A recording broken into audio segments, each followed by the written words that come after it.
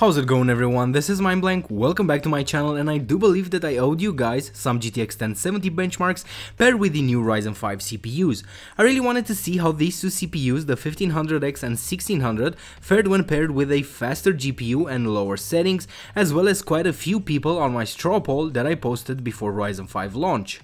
So, I used my GTX 1070, it's the Gigabyte Gaming G1 model, clocked at 2100MHz core and 8800MHz effective VRAM clock.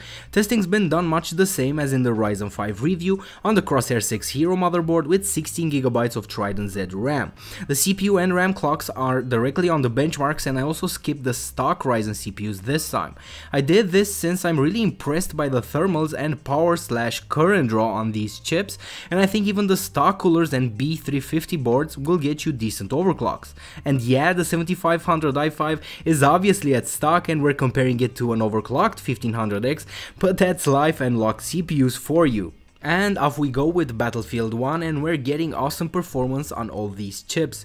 None will have issues in powering a 120Hz plus monitor with these settings on the GTX 1070. Just like last time, the 7600K is on top, but in the 1% and 0.1% department, it loses by a rather large margin to the bigger brother, the 7700K and the Ryzen 1600. On the frame time department, all CPUs, except the 7700K, which is not shown here, have a hefty variance. Again, the i5s do lean more towards the hefty side than the Ryzen CPUs do, but I can't really say that BF1 felt bad on either of these systems.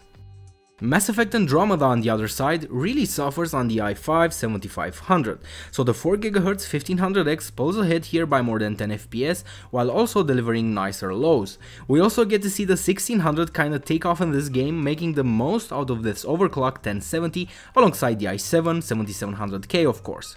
But the frame times don't show a more tighter Ryzen this time, instead all CPUs exhibit again extensive frame time variance.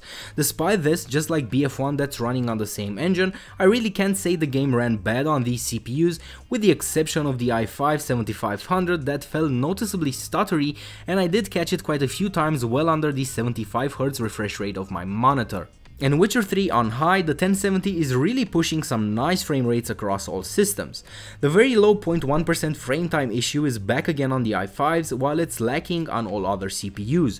I was expecting more than a 10 FPS difference between the 1600 and the 1500X, considering that Witcher 3's engine is capable of scaling to a nice number of threads, but it does seem to be favoring the brute force approach, which is very high clocks on the 76 and 7700K.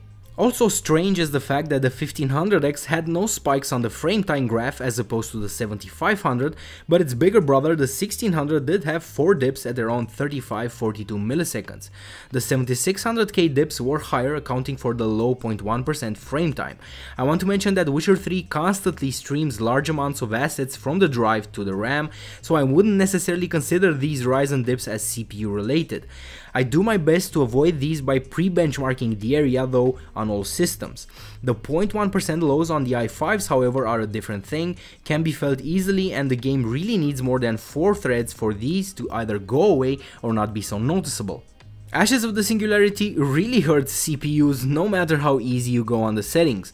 This is also known for scaling with large amounts of threads, so naturally the 1600, even running at a lower clock than the 1500X, has it and the 7500 beat by more than 12 FPS, and it's more or less on par with the 7600K at 5GHz. Frame times are like last time, they don't look particularly good or worse regardless of the system.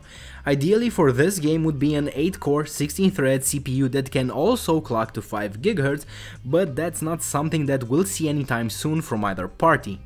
Crysis 3 on the other hand really exploits every thread it can get its hands on. This game has certainly not received any patches in the last eon or so, but the engine is so smartly designed and built that it can really keep up with modern technology even 4 years after its release date. But since the GTX 1070 is quite a bit more powerful than the previous 1060 and RX 480, neither of these CPUs really offer minimal frame time variance. Well, the 7700K is markedly better for an 8-thread CPU, but still held back by a relatively low thread count. So while Ryzen also starts exhibiting large variance, the i5s are really struggling in some spots, which has to be expected in this game. Crysis only feels smooth with the GTX 1070 at these settings on either the 1600 overclocked or the 5GHz 7700K, although the 7700K feels jerkier in the intense jungle fights. Well, at least Watch Dogs 2 doesn't behave as strangely as it did last time, so we get to see the 1500X pulling away from the i5 7500 and the 1600 offering performance in the general vicinity of the 5GHz 7600K. Frame times do look better on the Intel i5s here. I really hope to see a patch for this game that includes some Ryzen optimization, but the 1600 and 7600K didn't really feel bad in game. I addressed the hang issue with Intel in my previous video, as well as why it doesn't show up on my frame time graphs, so I won't be covering this again. Anyway, this game engine, although very thread aware, seems to really like high core clocks in the end, but nice to see a bit more normal behavior here than last time. And lastly, it's Hitman in DX12. Before you guys jump on pointing out the Nvidia card plus Ryzen CPU plus DX12 problems, I know about them, and there's something really strange in the way Hitman behaves on Ryzen.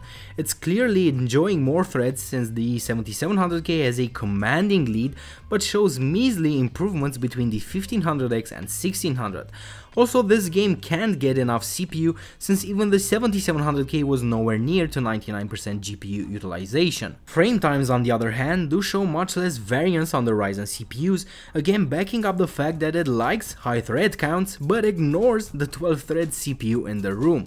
Also, please don't pay attention to any frame time spikes on the graph as well as the 0.1% lows. This only happens when scenes switch during the benchmark. One thing I will do is check to see how in-game performance is like. The canned bench might be at fault here, that's just something I will have to explore down the road. Alright, so I guess you guys can draw your own conclusions from these graphs. Thing is that a lot of games still haven't received patches for Ryzen and some will never receive. Some games are simply so badly optimized that no matter if they receive a patch, they'll run poorly regardless of the system. Mafia 3. I really don't want to get into a whole explanation about how games have been designed around Intel's architectures for the past years, but that's also a very valid point. I'd also like to point out that not even the fastest CPU in this test, the 5GHz 7700K, was tapping out the overclocked GTX 1070 running the specified game settings, so we are most definitely not GPU bound in the vast majority of time. Anyway, let me know your thoughts, write me your comments, questions and suggestions down below, and also thank you for supporting this channel by subscribing. See you next time everybody, bye bye.